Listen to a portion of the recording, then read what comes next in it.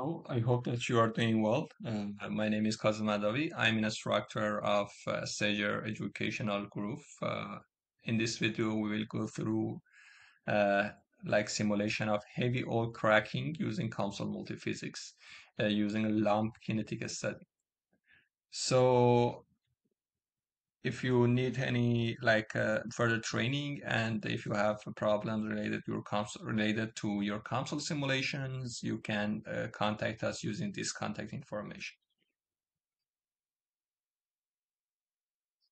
For simulation of reactors, actually we have different types of phenomena. So we need to consider mass transfer. If the temperature is constant, we can consider it's constant, but it is not, it's changing. Inside your reactor, you need to consider heat transfer. Actually you need fluid flow, since you have like a fluid that passing through your reactor.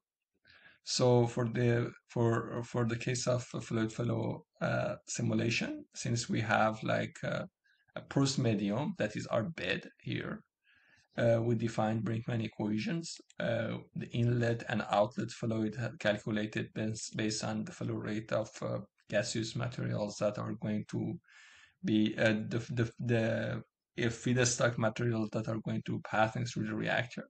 It's heavy oil, and the fluid properties for domains outside of the bed is defined, and the density and the viscosity of the oil defined in this part.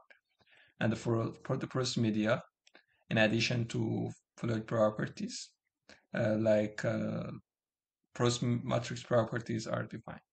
Uh, if we define like reacting column modules, these values wouldn't be constant anymore, and they would change alongside of your reactor. Since when you have your reaction, your properties are changing, and your properties are changing, your velocity profile, your pressure draw would change. So you need to cope these things to reaction part.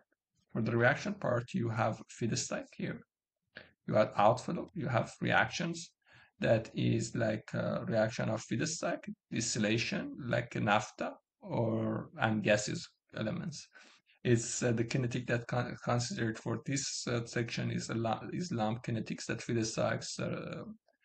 feedstock that is heavy oil produce distillate, naphtha, and gaseous materials. For the case of kinetic variables, they are defined in this section,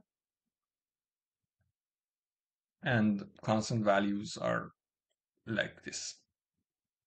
So after defining kinetic and the fluid flow and running the model using a stationary model, since the system is not changing with time, we can calculate the velocity, velocity profile, pressure drop, and also the concentration of feedstock, distillate, gas, and naphtha, and its porosity. Since the porosity is not uniform, we define a random function for the case of porosity. And also the concentration profiles is calculated alongside of the reactor. Do not forget to subscribe our channel and contact us if you need any help.